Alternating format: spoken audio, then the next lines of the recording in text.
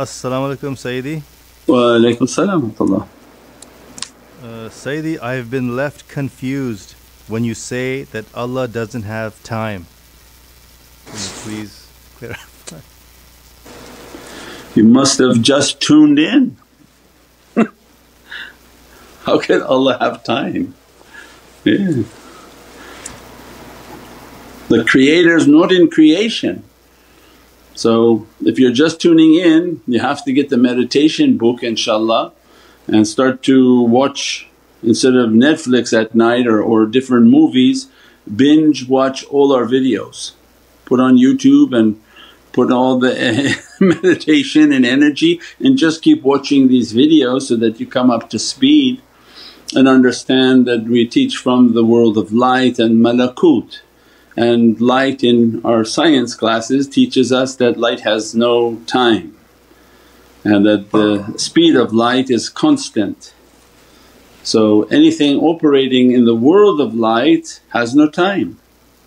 So how, and Allah is not inside creation, Allah is outside of creation. Creation has life and death. So many of these things that we teach, you summarize by teaching people Allah has no time, has no form, no type of identity for us to understand, no location for us to understand.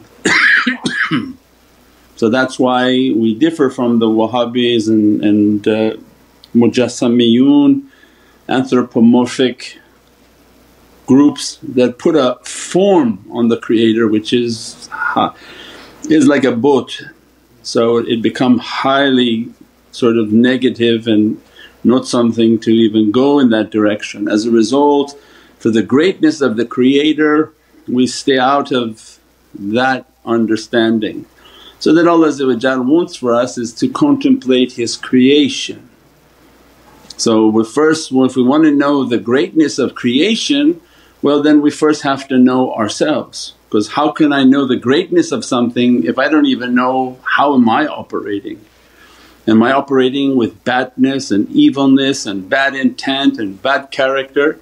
If I am, anything I look at is going to be horrifically corrupt. So if I'm looking through the world through my violence and bad character, well then everything I see will be corrupted, because the bad don't see good.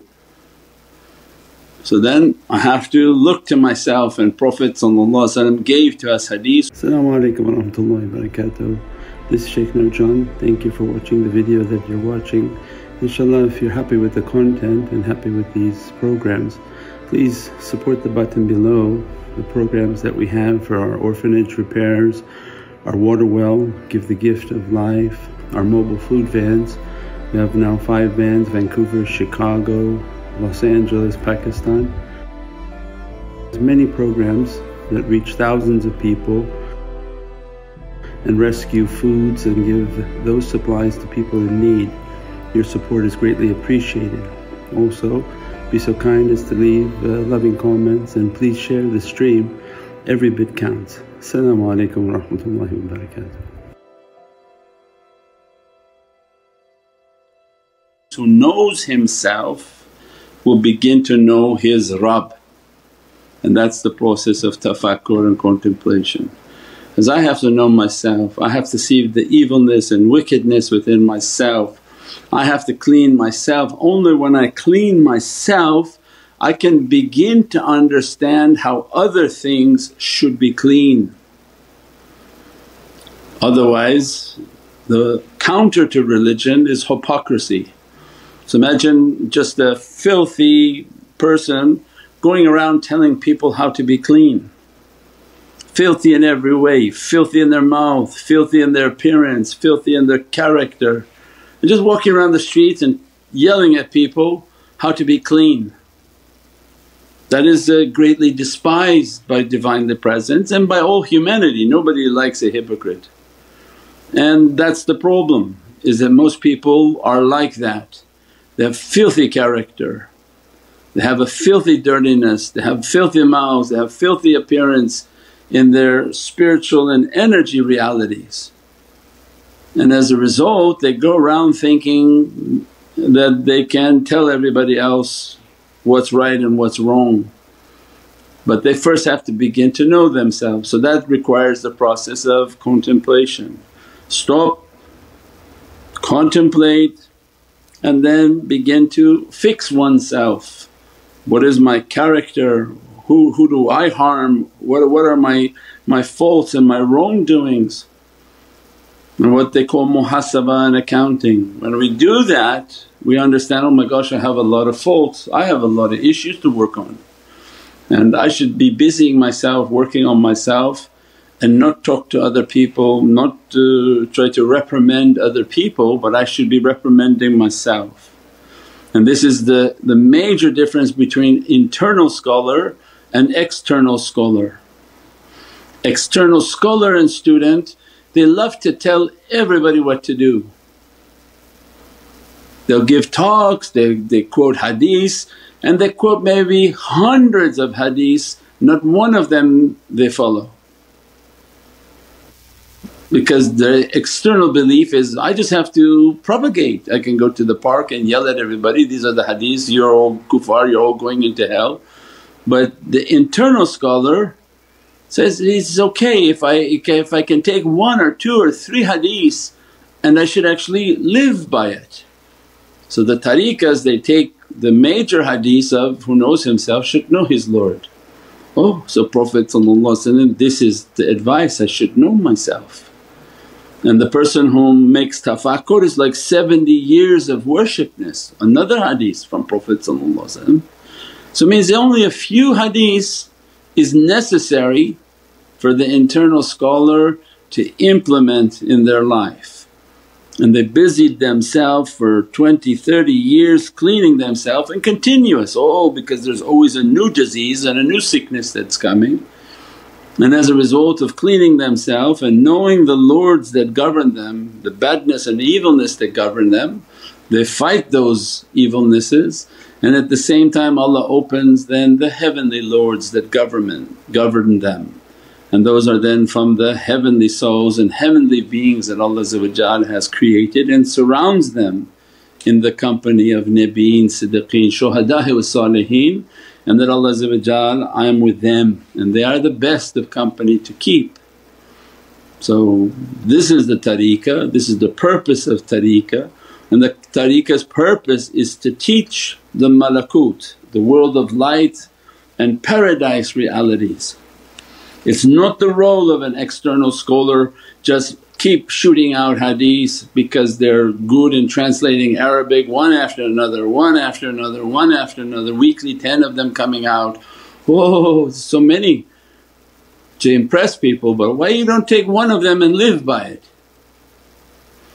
And that's the difference, that's tariqah, the greatness of tariqah in which Allah describes in this noble way. These are the people of tafakkur. They are elite because they stop and they contemplate.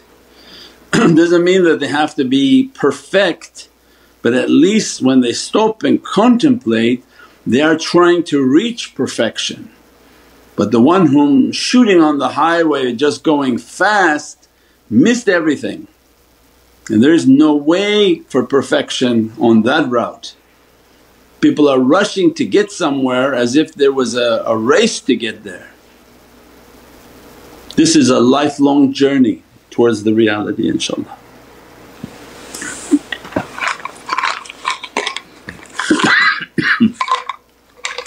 As-salamu alaykum Shaykh. Wa alaykum salam. Shaykh, I've been reading Qur'an and salah and stayed away from all types of sins that are all around me, but my state of affairs have not yet changed. Am I doing something wrong in my ibadah? Shaykh, please help. Wa alaykum salam. Yeah, it didn't sound like you followed our advice. You basically said you're reading Qur'an and doing salah, but that's not our teaching. So first accept the teaching, come to the tariqah and begin to follow the way of tariqah. That anytime you pick up a path to light, and people have to understand that you sit all of a sudden under a tree and say, oh, you know what, I think today I'm going to start from the rest of my life, I'm going to start reading a lot of Qur'an, I'm going to do a lot of salah, and then they're surprised that they're attacked. Again, not knowing this game that was sort of been brought upon us. As soon as you do anything towards goodness and the light, shaitan now recognizes you. If there was a small shaitan guarding you, he's going to send a big shaitan. So you're planning on leaving my satanic kingdom and you're going towards your Lord? Well, I'm not letting you do that, I'm actually going to attack you, I'm going to bring difficulty upon you, I'm going to confuse your mind with horrific visions, horrific thoughts, horrific energies. So people don't understand, oh I start doing worshipness and all of a sudden I'm having a lot of difficulty. And the understanding of tariqah and guidance was that Allah wanted people to be guided. As a result they guide towards the shaykhs. They come to the shaykhs and they teach you that make your connection, take your allegiance to the shaykh, recite these awrads, do these practices on top of whatever Allah has asked for you, because these practices build your connection with the shaykh, build your connection with the world of light, so that you have a wakeel. So as soon as shaitan wants to attack you, it's like you coming and saying, I'm actually represented by a law firm. Because as soon as you enter into the tariqah, this is the gift that Allah has given to the shaykhs. Their souls then they become an energy around the students, they have a protection around the students and they begin to teach the students that do like this, wash like this, meditate like this. All of these actions then enable them to be where Allah ittaqullah, when you have a consciousness, wa kunu ma sadiqeen. So much of the Qur'an people are not following. Just because someone reads it didn't mean they followed it. So in Ayatul Kareem, this Ayatul Kareem Allah describes ittaqullah, means that have a consciousness, but what does that mean? And then Allah give the command, wa kunu ma sadiqeen, keep the company of sadiqeen. Well, how many people are doing that just because they're reading Qur'an? They didn't fulfill what the Qur'an asked of them, that have a consciousness and follow the sadiq. So then somebody would ask in their heart, I read one time the Qur'an, now I understand, oh well, Allah's telling me to have taqwa. How am I going to have taqwa? Then you look at external scholars and it's ridiculous answers that they give. You just have taqwa because you believe in paradise, heaven and hell and you're going for hajj. No, taqwa is a complete inner battle against devils. How to fight off the devil from your vision, from your hearing, from your breathing, from your touch and from your movement. Because at every level the shaitan is going to be attacking. How to have a taqwa and a consciousness, they'll begin to teach you.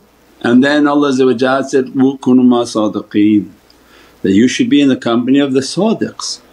So you look around to your right and you look to your left and say, I don't know any sadiqs, my group of crazy friends, they're not helping me in any way, and the energy they give to me is actually making everything very difficult in my life. I read Qur'an, I do my prayer, but then I hang out with people who are not clean and they're not sadiq, and I don't even have an association of such people.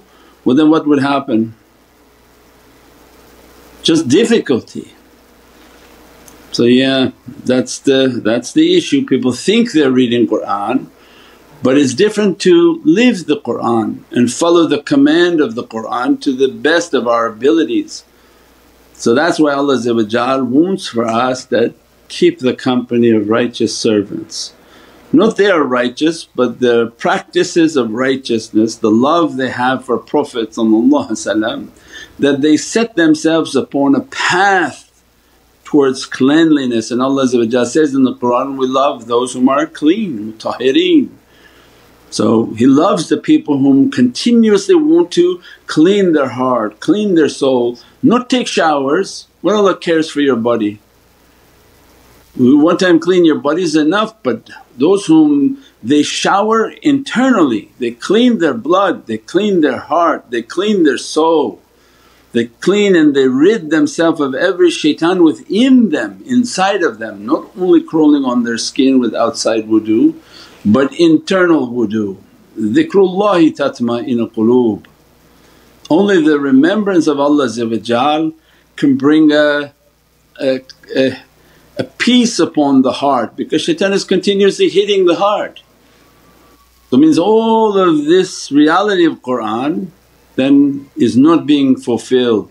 Inna ladina yubayyunaka yubayyunullah. How many people took this command of bay'ah and fulfilled what Allah asked? Where Allah says, you have to take bay'ah, and that your bay'ah is to fulfill your covenant, that you're going to exchange your dunya for your akhirah. And Allah describes your dunya is the best of deals, that Allah will take that which is dirty from you, the dunya which means nothing and causes you harm, and in exchange gives you paradise. Then Allah describing in Surah Tawbah what an amazing deal that is. So means again all of this holy Qur'an, people are not fulfilling what the Qur'an is asking. That's why they come to the shaykhs and the tariqah, to fulfill the command, to take the bay'ah, to pledge their allegiance to Allah, to Holy Qur'an, to Sayyidina Muhammad, and that they fulfill the covenant that they gave, and alastu bi rabbikum qalu bala. On the day of promises they promised Allah that if I came onto this earth I would submit to you, I would follow Sayyidina Muhammad and that I would surrender my entire being back to you. And this is the covenant most high, that I surrender myself, qul inna salati wa nusuki wa mahyaaya wa mamati lillahi rabbil alameen. That everything is for Allah, means then they surrender their will back to Allah. So who's taking bay'at out of 2 billion Muslims on earth? 100, 200,000 in tariqah, a million. So no, 99.9% of the nation of Sayyidina Muhammad have been fooled by shaitans not to do and not to follow the Qur'an. Although they think they're following, they're not. This is shaitan's trickery, and that his evilness seems fair and good to people. They say, oh yeah, we shouldn't do that, we don't need awliya, we don't need shaykhs, we don't need nothing, we only follow Allah. No, you don't follow Allah, you follow only desires. When Allah described, have consciousness and follow the sadiqs, and that take your pledge, take your allegiance. So throughout Qur'an is describing the system, istaqamu fi tariqatit, and then have a firmness and keep firm upon your tariqah. So yeah, it's not as simple as just reading and praying, that's just the introduction. But once you're introduced to Islam means the battle begins and shaitan now is after you. So then you have to come into the fold of the tariqahs, come into the groups that keep the companionship of the people of the ring, right? Because they wear the ring of power, they wear the ring of Sayyidina Muhammad. It means keeping companionship, not going and doing it alone against shaitan, and then keeping the companionship of all the shayateen and friends whom don't submit, who drink and smoke and do everything that's incorrect. We look around and you say, if you show me who your friends are I can tell you more about who you are. So Allah wants for us is keep the company of righteous people, sit in their zikr, sit in their company, listen to them. At least in a virtual sense people should be sitting and listening to the zikrs, listening to the talks. 3 times a week you have a shaykh that's making himself available to you. Log in, ask your questions, log in and email, log in and give your comments, as-salaamu alaykum, because we all look at everything. If you didn't get your question asked, no problem, at least the shaykh is recognizing and watching who's making comments, who's participating. And such an easy way to do a khidmat. If you want the nazar of somebody you get their attention by doing things. You don't get the nazar of somebody by just saying, hey put your nazar upon me. It doesn't work like that. The nazar is that go out and do donations, go out and send articles, go out and copy and paste so that they see your name, oh look you're on this shopping site, you're on the donation site, oh you're on Facebook, you're posting and posting and posting. You gave out 2 sandwiches and everyone to their ability. Even a person has nothing, say, okay but you have a finger and a thumb left, share an article. You can share that all day long. And then the shaykhs watch and say, oh alhamdulillah, inshaAllah Allah sends through this pious person, sincere person guidance. Maybe 2 people came to the tariqah through that post. So many ways to get the nazar, definitely not by saying, give me your nazar, inshaAllah. As-salamu alaykum Sayyidi. Wa alaykum salam wa rahmatullah. Does wearing a turban or carrying a cane among people who don't make them on? Also at the same time don't want to hide my identity and what I believe and follow. Alhamdulillah for guidance. Thank you Sayyidi, Allah bless you. Yeah, wa alaykum salam. Yeah, everything has a common sense. If absolutely nobody's doing that and you decide you're going to walk through a busy mall with a turban and cane and a jubbah, yes that's like being on, like you're showing off something of a something in a non-appropriate location, putting in all of these types of clothing. So everything has a hikmah and a wisdom. You go with your identity, you can wear your kufi and you have a beard. For sisters they wear their hijab and they go out. Every day becomes a struggle, that's what they're talking about. Not that you have to put the turban, jubbah and walk with asa and go down like you're going to part the mall from right to left. So these are very commonsensical, just an everyday struggle to keep your Islamic identity and what Allah has asked of us, to keep your Islamic identity, to be proud of your Islamic identity. And when it's appropriate for the masjid or for Jummah or for in your communities, then you can go more with your sunnah. If you want for work you can carry your cane, anyone asks just say, oh it's just for my back and for blessings, and you go anywhere you want with a cane but you don't have to make the whole thing to be an appearance. So everything is with common sense inshaAllah, but just keeping our Islamic identity is enough of a struggle and battle amongst people, especially in areas in which they're not Islamic. In areas of the world that have no interest in Islam, then that becomes a great struggle and a great battle, and that's what's important. But people think, no it's okay, Allah wants me to hide it. No, Allah doesn't want to hide it. Allah wrote the program, so there's no need to hide anything. So we go in the airport with our Islamic identity. You don't hide yourself thinking, oh they'll bother you. No, nobody bother you because Allah wrote the program. So inshaAllah you have to just be proud of what you believe and enjoy it. And Allah wrote the program and you have patience in our testings inshaAllah.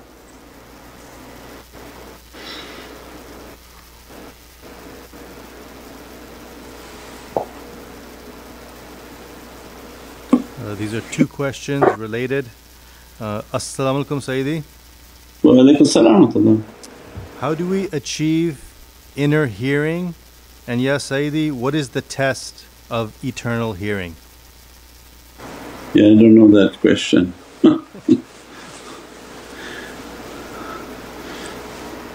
Every test is internal hearing, we've talked about many times.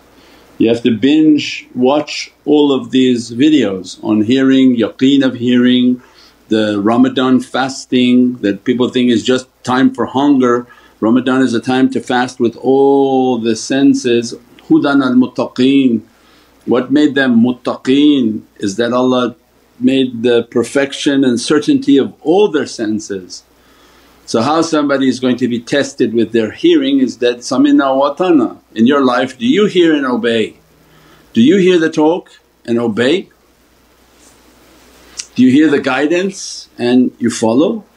Not for 1 minute as he's saying it and then you go out the door and the next day you forgot it, but you wrote it, you contemplate it and you began to implement it in our lives.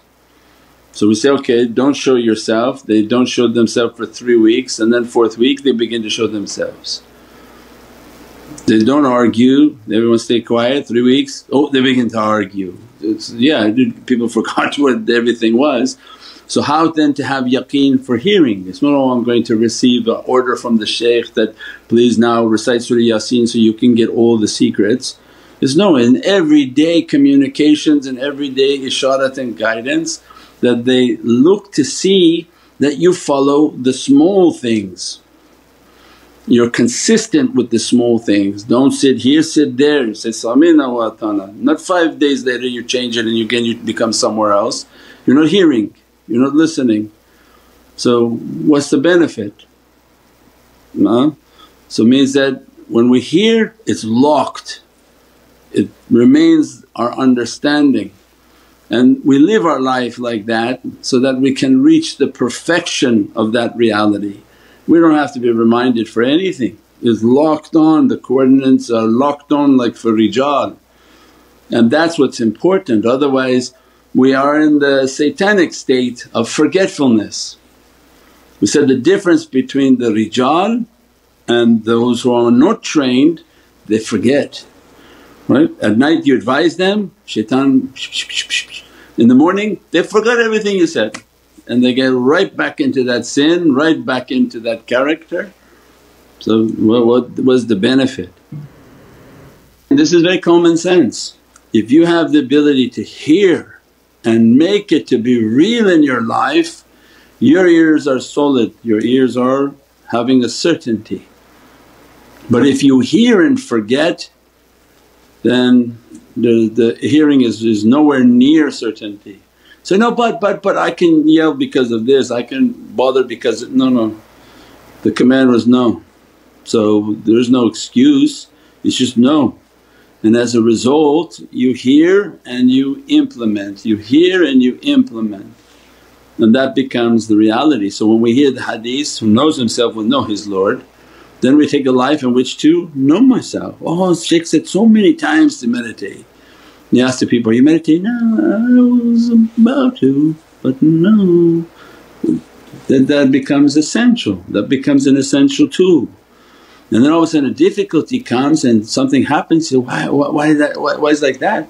I said, but yeah, but if you had you meditated and had you contemplated and your connection was strong, you would have felt inspired to fix that before that difficulty came. And that was why the training comes, that's why inspiration comes to those whom communicate, who connect their hearts. And if they don't connect their heart, doesn't mean Allah's stopping His plan, it's still coming towards you but you're not meditating to pick it up. So either it's going to hit you in the head, then you'll know and you say, well, what happened? What happened Shaykh? So I don't know.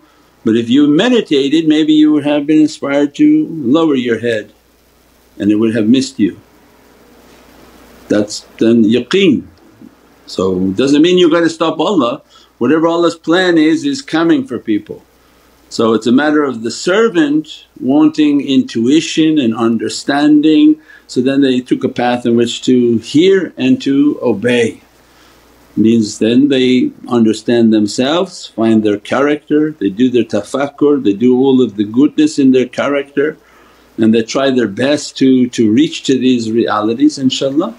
And then Allah grants their hearing to have a yaqeen, and then it begins to pull the lock off the ear. When they meditate and contemplate, well what's a symbol of that lock on your ear is when shaitan can waswas into your head all the time. Do you think your energy is strong if shaitan can whisper in your ear all day long? How he got there and how he stays so close if you have energy. So scientific, if shaitan is like on your earlobe, your energy field is very bad. So something in your program is deficient. So, oh yeah, I don't keep wudu Shaykh. Oh well, not all the time. What do you mean not all the time? What kind of answer is that, not all the time? If you don't have wudu at all times, you're getting attacked and beaten. If that's acceptable to you, then okay. Then when difficulties and sicknesses come, then this is the answer for yourself. So this is a way in which everything is essential. So we heard, okay, well, these are the things we have to do. If we're going to build our energy and satanic attack and energy attacks are going to be everywhere, then the shaykh said, we keep our wudu, we keep the wudu. Means then the person is certain on that. When they keep their wudu, what happens? They have an energy, they do their tafakkur, they're continuously doing their tafakkur so that they can have energy. When the energy comes, it pushes everything away. When you ask them, have you done tafakkur lately? No, not for a long time. Okay, well that's why the energy, negative energy is all over you. So, but I thought I'm in the tariqah. Yeah, but you're in the tariqah and Allah's wondering why you're not following this shaykh's teachings. So you're being tested on one, deficient in yaqeen and certainty, deficient in the ability to hear and to implement what you've heard, because you're now accountable. Every word that comes from his mouth makes you now more accountable to Allah, above common people, because the reward is higher than common people. If common people were held in contempt of court for what they knew, imagine then the khawas and those whom are in trainings to elite status. As a result Allah asks them, why you don't keep the wudu, why you don't keep your practices, why don't you keep your tafakkur and contemplation for your energy. Without that energy these creatures are all over you all night long, causing illnesses, sicknesses, all sorts of viral infections. The viral is them, viruses are them.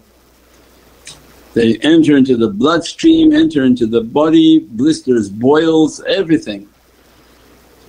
So how to avoid that? Well, they should have been meditating, they should always keep the law of wudu and to build their energy inshaAllah, so that these things don't happen and then they gain the check mark of sincerity in their hearing. Otherwise what's the purpose of saying, I hear but I don't obey? That's the reverse of what Prophet wanted, oh we are the community that we hear but we don't obey. No, so we have to hear and we implement it in our lives, then it becomes common sense. That's how I get sincere with my hearing, is that I hear and I obey in every aspect of my life inshaAllah.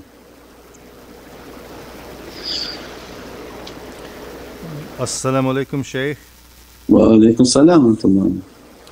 Are schizophrenics when talking by themselves, are they hallucinating or are they talking with negative beings?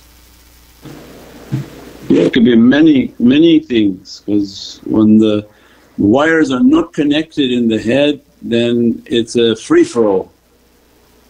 So anything can be happening, they could be talking to themselves and they can be talking to beings that only they see. Because of drugs and alcohol then these things may have been burned, veils may have been burned, and they're now experiencing what they should not be experiencing. So it could be many things. That's why then for the chemical imbalance then medicine is required. As a result of the medicine it may help to stop the wires from disattaching, and then their spiritual practices and everything that they're doing. If they don't take the medicine the wires will disattach and they will lose the concept of reality. And they hear, and once anytime we said before, if your knee is hurting and you enter into a boxing match your opponent will begin to kick your knees. So shaitan gets a feeling that your brain is not working, he's coming after that and he's going to play with it and destroy the person. So this is a very sensitive area, that's why you take the medicines, do your practices, keep your wudu, keep all these practices. These are to safeguard people from anything coming. So if your energy is strong at least it pushes away that shaitan from trying to come close to the head. So that's important. in these last days and in the days of immense difficulties, which the majority of people will lose their mind. And if you know that studies are now coming out where they say, oh, the safest drug was marijuana, was the worst drug, because of the inability of people to stop the level. When somebody drinks, they drink 5 glasses, they pass out, throw up and go unconscious. But when they smoke, these people can keep going, and they go to such levels that is just unbelievable on how much they can smoke in one day. And now doctors finally coming out and say, oh, did you know that this causes schizophrenia? An immense amount of numbers, like unbelievable amount of users will begin to experience schizophrenia and all sorts of neurological damage based on the smoking of marijuana and the inhaling. Then they have all the lung issues, heart issues, mind issues and hallucinating issues, in which they lost all concepts of reality and all sense of barakah and blessings, because they soiled and destroyed their lungs, and shaitan fooled them and now has destroyed and burned all of their brain cells. And in some cases they said they have a yelling disease, in which it's just uncontrollable screaming and yelling, because the brain is tormented and the person begins to feel that they're being tormented. So these are not by coincidence that the Western countries have released it on the streets. So these are a part of their system, because again the end goal was what? Was to have 6 out of 7 people non-existent upon this earth. How are they going to get to this 6 out of 7 people? Then you want to ask, why? Why is that happening? Why is it happening? What's really happening? What's in your food? It's a part of the 6 out of 7 program. What's in your toothpaste? It's in the 6 and 7 program. What's in your water? It's to kill the 6 out of 7 program. Why are they releasing free drugs? It's to kill the 6 out of 7 program. Everything. When you understand that, then you're basically surviving on Allah's barakah. So, Ya hasbunallahu wa ni'mal wakeel, Ya Rabbi, you have us located in these areas, our tawakkul is upon you. And Allah can make anything to be angelic. He said, don't worry, I wrote the program, whatever they think they put into their food, I make your food to be from paradise. What they put into their air, you breathe from paradise realities, you eat from your paradise reality. So Allah can give to His servant whatever Allah wants, but we have to reach to these realities of tawakkul and to rely upon Allah by the love of Sayyidina Muhammad inshaAllah.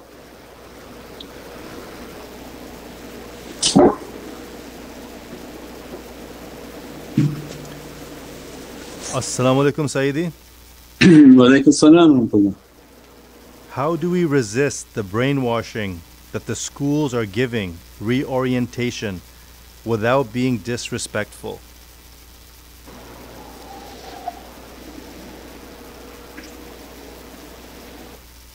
Yeah, it depends upon the strength of the family with the children, that the family unit is strong and that they teach their children that, oh, you know, this is what shaitan is planning. Shaitan is planning to corrupt people, to confuse people. Some people say, oh, we don't want to talk about like issues. You don't want to talk about issues. They have kids now in 2nd grade giving graphic sexual books. So they have every intention to destroy the mind and hearts of children in their system, because of they want 6 out of 10 out. So people then have to sit their children down and say that, yeah, we don't believe in these things are completely haram, these are bad for the soul, bad for the body, and that we are people whom follow the way of Allah, follow the love of Prophet, and we teach them. And they're going to do this and they're going to do that, and that's why they sit and they have their children watching our talks. So, oh, Shaykh said that, oh, Shaykh said that.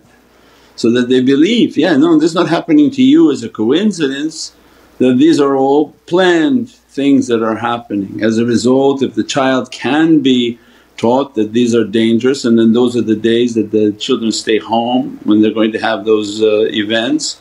Or if things become so bad then people teach their children at home. So it depends on each condition, how bad these conditions get and how insistent they are in the destruction of the minds and hearts of people. Then everybody has to take appropriate action at that time. If it's something sustainable and they can withdraw and keep the children at home from those days, or then they find a Islamic school, a chartered school. Many people have come to us and they formed with groups of people chartered schools in which they get together and begin to teach.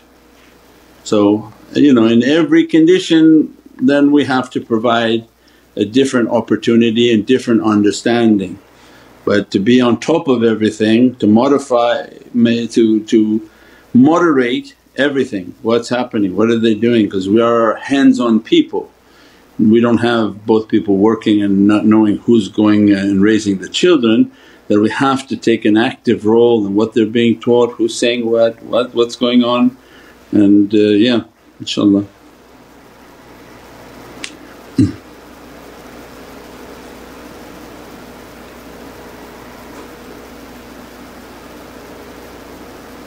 inshaAllah.